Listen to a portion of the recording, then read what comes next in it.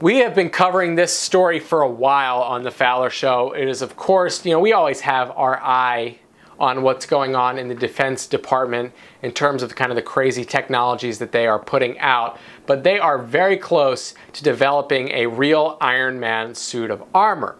Now, this armor wasn't created because they saw the movie and read the comic book and thought it was a good idea. The reason it's created is because one of the most dangerous positions you can be in, whether you're a police officer, whether you're a member of the military, is when you're doing an entry to a building, the person that kicks in the door, right? So this is pretty interesting stuff.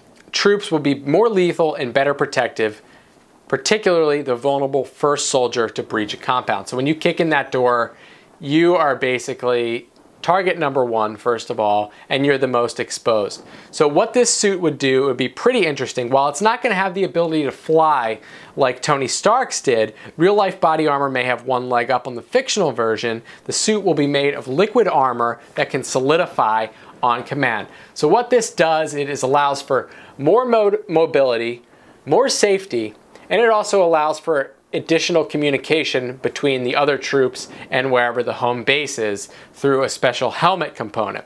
So this is a pretty expensive product.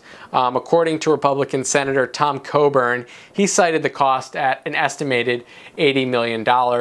Chances are it's more, but the exciting thing about this is they could be looking at a first generation suit hitting the battlefield by August of 2018. So this is a really big invention, right? It's really important. I think it's going to help our soldiers a lot. And hopefully it'll save some lives, right? That's all. I guess that's all we can hope for on this. But Iron Man suit coming to a soldier near you. Let me know what you think in the comments below. Don't forget to subscribe.